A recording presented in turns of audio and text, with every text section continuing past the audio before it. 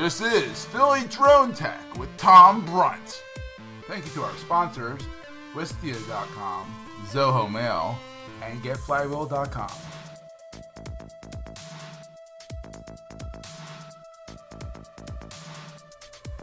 Hello and welcome to another edition of Philly Drone Tech here on the PhillyTech.org Netcast Network. I'm Tom Brunt. Well, I've been away for a little bit. As you guys that followed along with what I do, I'm a broadcast engineer, and I mostly work on the big tractor trailers that do live sporting events. So earlier this month in April, I found myself at the Masters golf tournament in Augusta, Georgia, one of the most prestigious golf tournaments in the world, and on the PGA Tour. And I was surrounded by lots of tractor trailers, about 20 of them involved and miles and miles and miles of cable, and about 75 cameras used for the Masters. Here's a little trip I took through the TV compound, as you can see here. This is an interesting way that I actually shot this too. I used a 360-degree camera called a Theta by Rico.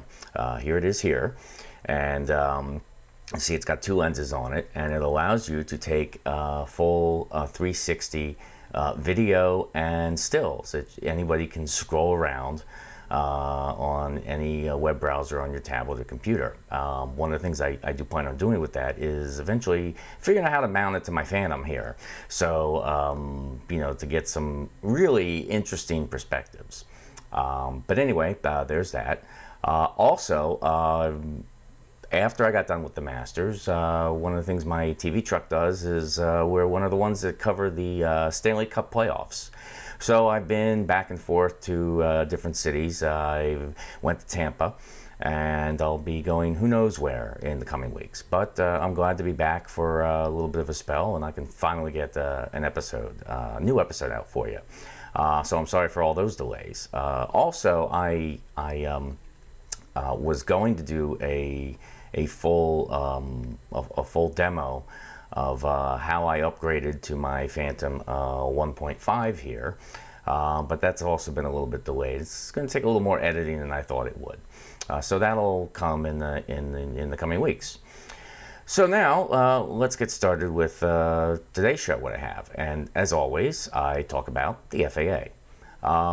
Well, in the FAA front right now, one of the things they are doing while they're still waiting for the, you know, they're finishing up the public comment on their new proposed rules. And I'm just about ready to submit those, and they end on April 24th, so I'm just getting in under the wire.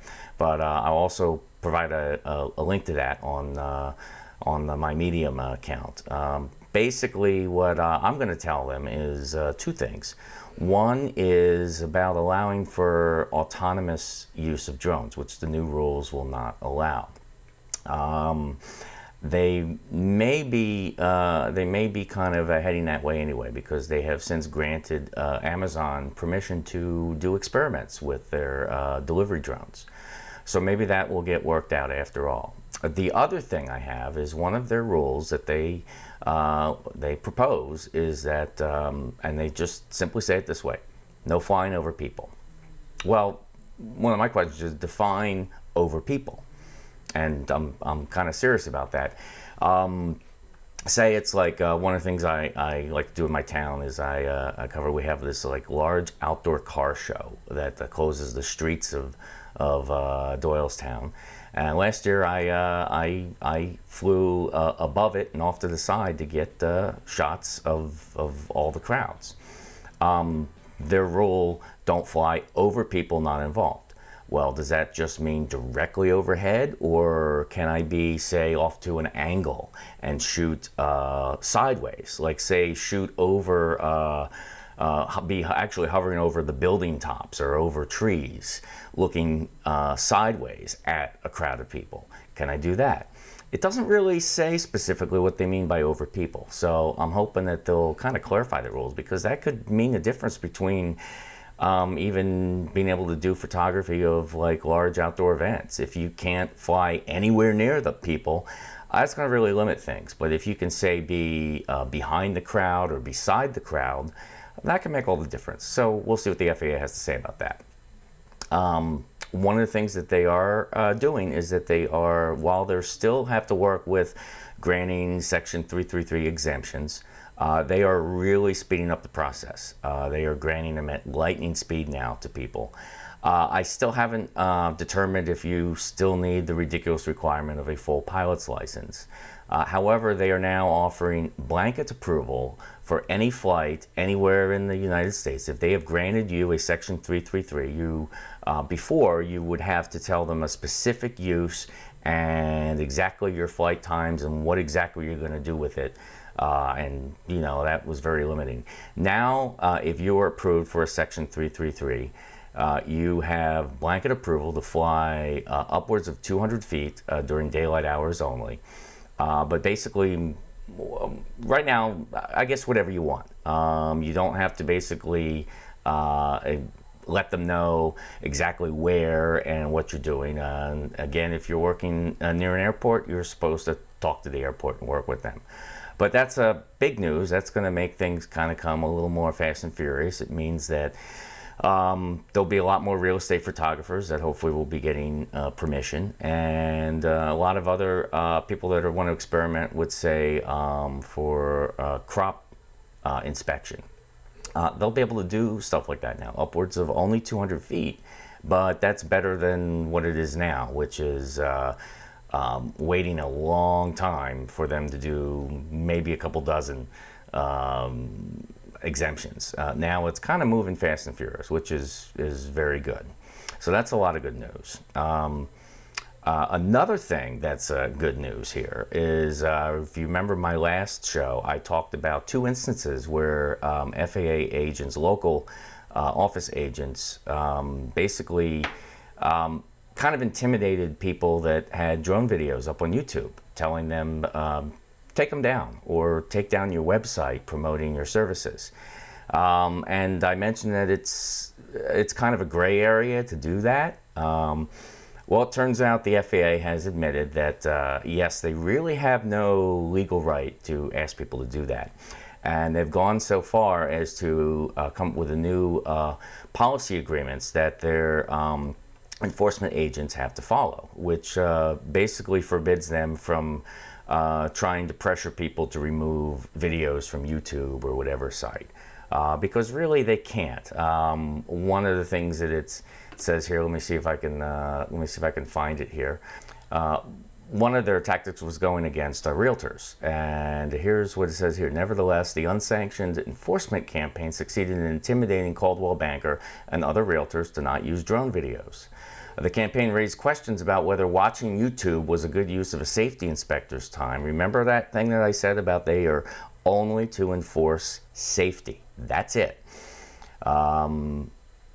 And it's kind of akin, as it says here, kind of akin to telling a bookstore or Amazon to stop selling a book that features drone aerial images.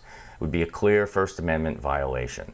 And fortunately, the FAA has admitted that, yeah, we really probably shouldn't be doing that. So that's very good news. That's good news. We don't have to panic that we have to remove our videos from YouTube or risk the FAA threatening us with legal action for shooting a drone video.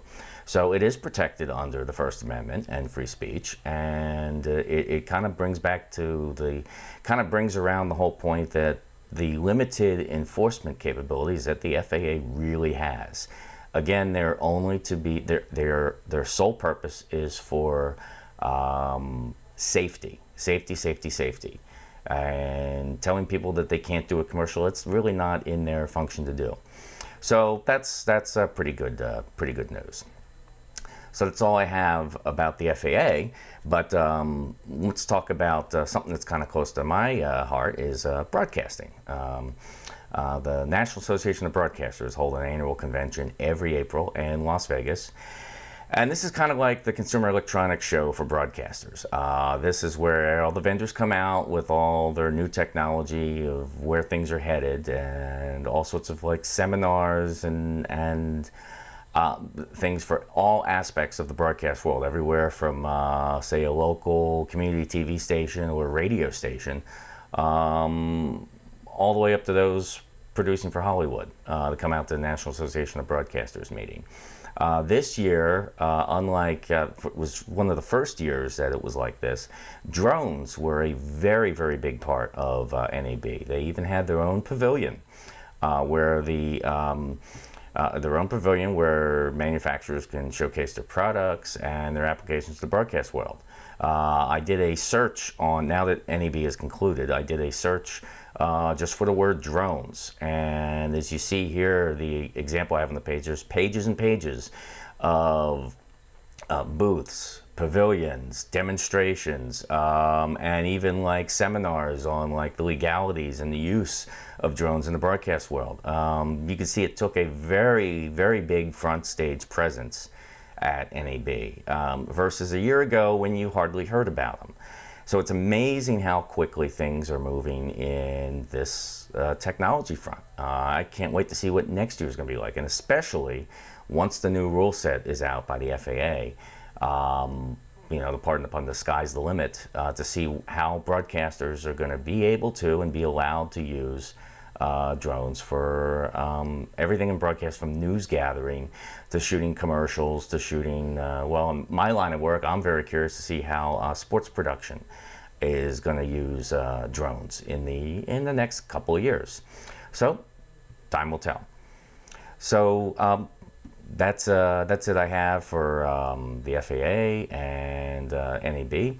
I'm going to take a quick sponsor break, as I always do. When I come back, I'm going to talk about two big product announcements. If you follow drone technology, you probably already know what I'm going to talk about. So I'll see you in just a second. Today's show is sponsored by Wistia. Wistia is a video hosting and analytics platform that helps businesses get the most out of online video. We use Wistia here at PhillyTech.org.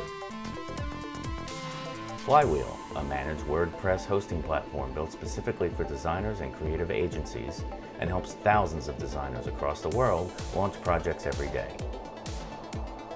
And by Soho Mail, professional, low-cost email with business-class features and security. Welcome back. Well, while I was away, there were two, not one, but two very exciting product announcements for new drones out there. The first one is, both of them in kind of the similar class. The first one is by DJI, who makes probably the most popular drone, the Phantom line.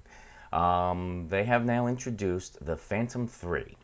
The Phantom 3 comes with, there's two modes for it, what they call advanced and professional. It comes with their own camera system and gimbal system. Advanced retails for about $9.99 and features a 1080p camera, 12 megapixel still camera. The professional model is about $12.59, and that includes a full 4K quality camera.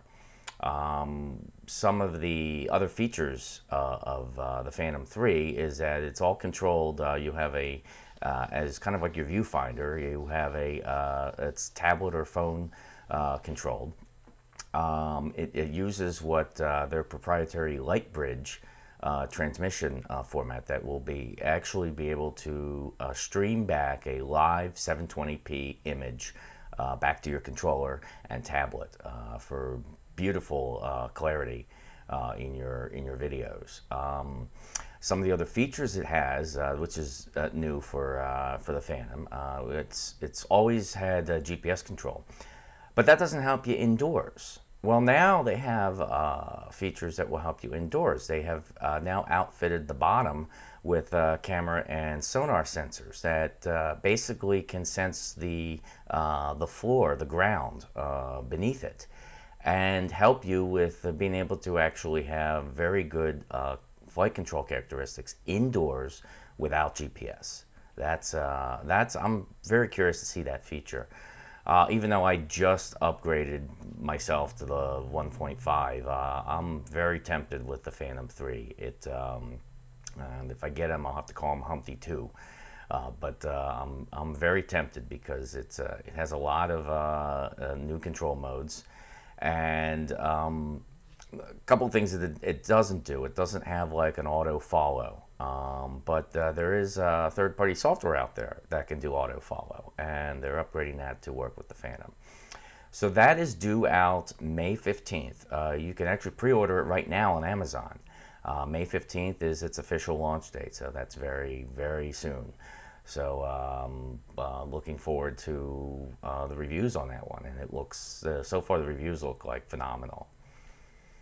Now, a competitor of DJI is 3D Robotics. 3D Robotics, another company that has produced a couple drones. They now have one that is basically going to compete head-to-head with the Phantom series. It's called the 3DR Solo. It retails, it's a little more. It's $9.99, but it doesn't include, for $9.99 you don't get a camera gimbal. You have to cough up a couple more $100 for a camera gimbal. It would make it about $14.99, and that is to mount a GoPro. It doesn't have its own camera. So if you already have a GoPro, great. If you don't have a GoPro, well, add about another $400 or $500 to that price still. So in terms of price, it's a little more than the Phantom, but some of its features are very promising and look phenomenal. One of the things it has is that it can directly control, it's the first drone that can directly interface with the GoPro. Where you could, through its software interface, which is again through a tablet or phone, you can set your camera modes. You can start and stop recording, and do everything that you can with the GoPro app. You can do with its built-in app to your GoPro. That's an advantage. You don't have to start it while it's on the ground and then have no control over it and just let it shoot. You can control everything from the tablet app. Another thing it has a couple of follow modes that are very promising. They have what's called a cable mode, where you can actually set a flight path between point A and point B, and it will autonomously follow that path as if it's on an invisible wire. That will allow you to free yourself from flying it and control the camera. So you can do some wonderful videography shots with this. It's going to be a really cool feature to be able to do that. There's also a follow around mode where it'll kind of make a circular path around a subject, and again you can then control. You're free to just control the camera. That's some pretty cool stuff. It looks like it's a very sophisticated drone, in some ways maybe more so than the Phantom, and it could prove to take a dent out of the Phantom. It's a little more pricey, but again, probably if you're really serious into videography, or if you already have a GoPro camera, this one would be very good to consider. Okay, one more thing I have for you is, as I do from time to time, showing videos of some drones, either in good ways or some catastrophes.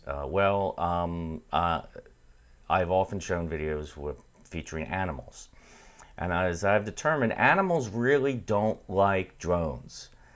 Here's yet another example of Animal 1 Drone 0.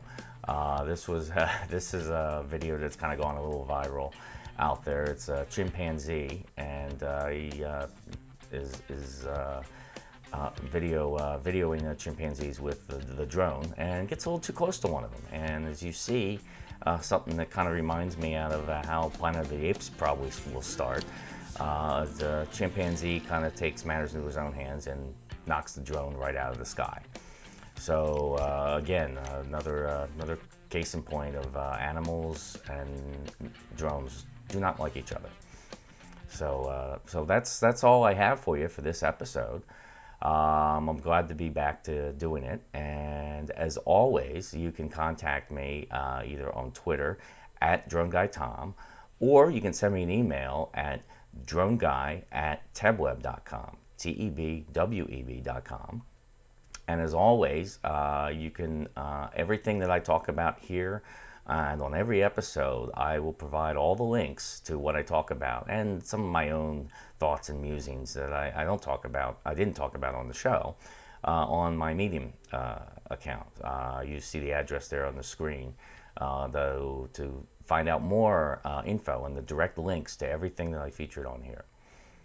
And one more thing is we're also part of the Patreon community. If you like the show and you like a lot of the podcast and info that we provide here on the PhillyTech.org Netcast network, we could use your help, your financial support, as I like to say, to help us keep the server fans buzzing. So anything you can give to help us keep it going would be very much appreciated. And thank you very much.